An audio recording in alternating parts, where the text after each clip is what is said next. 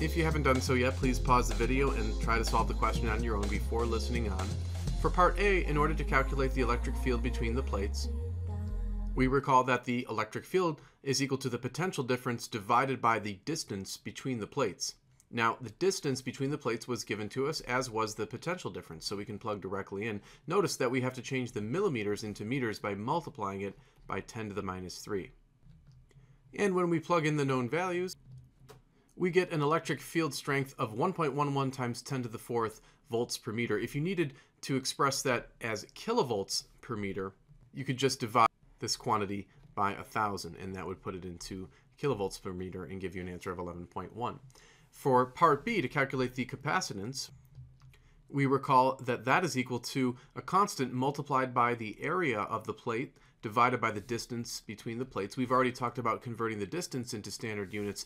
The area of the plate needs to be converted into meters squared. So to do that, what we can do is set up a conversion in which we say that 1 meter is 100 centimeters, but because the centimeters are squared, we would have to square this entire conversion factor. And when you do that, you would get 7.6 times 10 to the minus 4 meters squared. So that's going to go in for the area.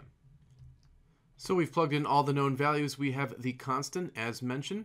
And when we compute this, we get approximately 3.74 times 10 to the minus 12 farads. If you need to convert that into picofarads, you would just divide by 10 to the negative 12. And that would give you 3.74 picofarads.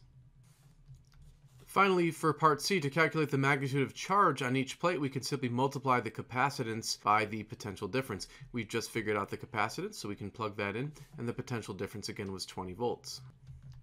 And when we compute that, we get approximately 7.48 times 10 to the minus 11 coulombs.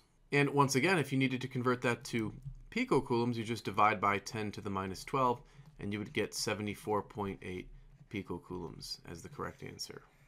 And note that one plate would have a charge of positive 74.8 picocoulombs. The other plate would be negative 74.8 picocoulombs.